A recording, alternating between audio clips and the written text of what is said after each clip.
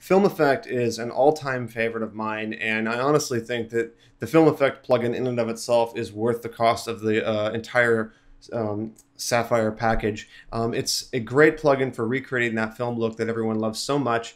In addition to giving you the color correction of a film look, most people don't know this, but the Film Effect plugin actually can apply a pull down to interlaced footage to make it look like your footage was shot at 24 frames per second instead of 2997. So if you scroll all the way down to the bottom in the effect editor, you can change your field setting to 3:2 stutter, and pick what frame you want as your A frame.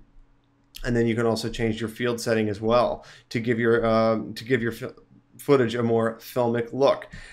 You'll notice also up at the top that these looks are all based on actual Kodak film stocks, and that's another reason why Sapphire has some of the highest quality plugins, is because they really are trying to recreate realistic looks.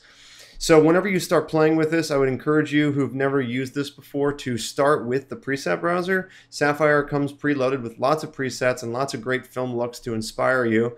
Find one that's sort of in the area that you like, depending on how stylistic you're going to get.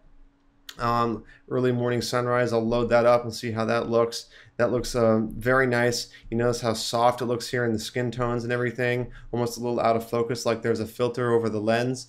That's all done over here under glow. You notice how the soft focus is turned up, the soft focus setting, and there's also a glow. We can turn the glow brightness up and down.